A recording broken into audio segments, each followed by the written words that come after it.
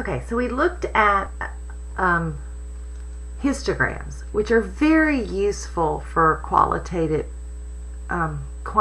data, especially in large quantities. But if you have a small sample size, then stem and leaf plots are very, very handy. So let's talk about a stem and leaf plot. So when we say stem and leaf, the stem is the first digit of the number, and the leaf is the next digit, or the last digit. So the way this would read, so the stem are the tens, so these are 90s, 80s, 70s, 60s, 50s, 40s, 30s, 20s, and 10s. The leaves are the second digit. So this is meaning that we have two values. One is 90 and the other one is 96. So a 90 and a 96. In the 80s, I would have an 83, an 85, and an 87. In the 70s, I'd have a 71, a 76, a 76, a 77, and a 78. There are no values in the 20s, and this would be the number 16. These are very, very fast to put together. So we're going to do two of these. So we've got times for a certain task listed below. So this time our stem is going to be the seconds, and our leaf is going to be the decimals for that. So the stem is going to be in seconds. So we're going to have stem and leaf. So what's the smallest stem we have? Looks like 5 seconds. 6, 7, 8, and then I think 9 is the biggest. Okay. So for the 5s, I have 5.8 and 5.9. So 8 and 9. For the 6s, I've got 1, 2, and 8. So 1, 2, and 8. For the 7s, let's see, I've got a 3, a 4, a 6, and a 7. And I'm writing them in order, but the beauty about a stem leaf is you really don't have to. 1, 1, and I'll show that. 8, 2. Because it's all about how many things are in that class. And then a 9, 2.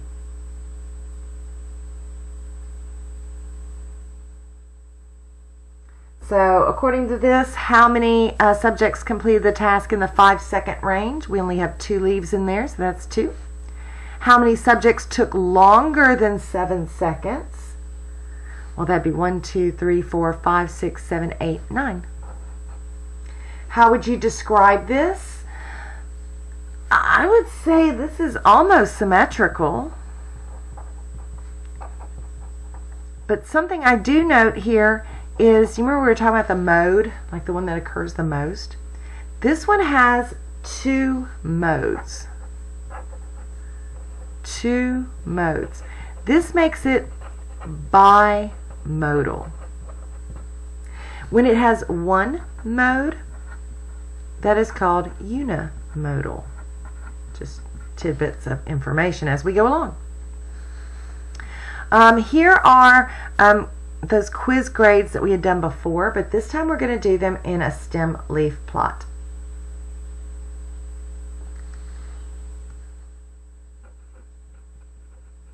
Whoops, stem leaf. So because I said you really don't have to worry about being perfectly exact, I'm I know we started with the 10s. Oh man, I might as well do this in the marker. 1, 2, 3, 4, 5, 6, 7, 8, 9. I'm just going to go in order. So 60, be 6 and a 0. 50, 5, 0. 51, 27, 21, 17, 32, 54,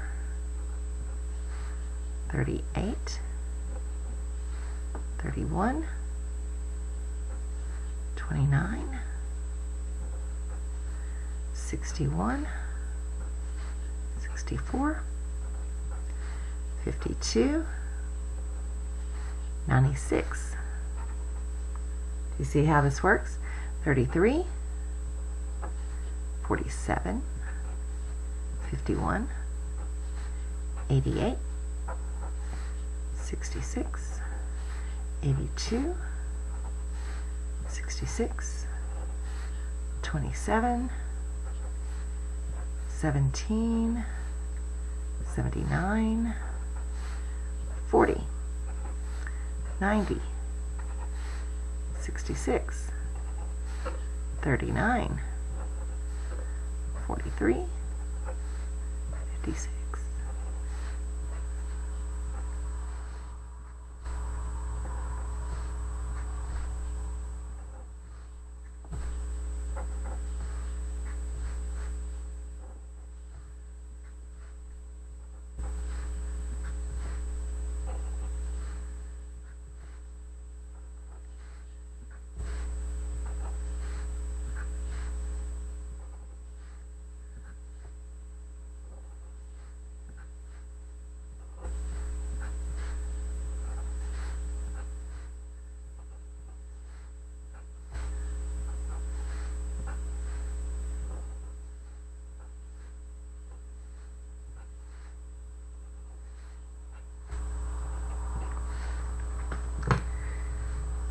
So you can see that we get the shape.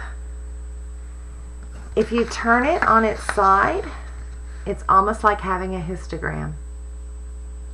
It's a little bit right skewed. It's unimodal.